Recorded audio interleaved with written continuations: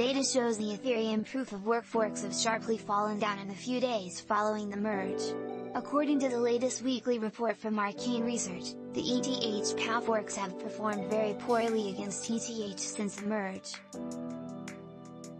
The much talked about event transitioned Ethereum to a proof-of-stake consensus mechanism, essentially obfuscating the use of miners on the network.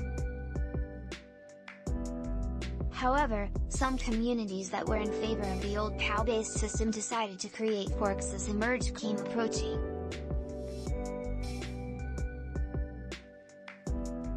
These new forks still rely on mining for reaching consensus on the network and have therefore naturally attracted the stranded ETH miners. Here is a chart that shows how some of the most popular forks, etc., ETHW, and ETH, have compared versus Ethereum in the last 5 days. As you can see in the above graph, Ethereum has been struggling since the merge, registering around 17% in negative returns. The PoW forks, however, have been even worse.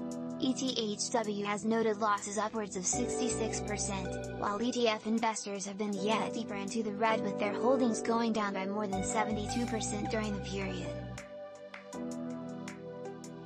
The best of this bunch was Ethereum Classic, being down only 25% in the last 5 days. This performance was much better than the other two forks, but still noticeably lower than ETH's returns. The report notes that this wasn't something unpredictable, as the forks were expected to struggle with amassing any meaningful adoption and to view almost no significant DeFi activity.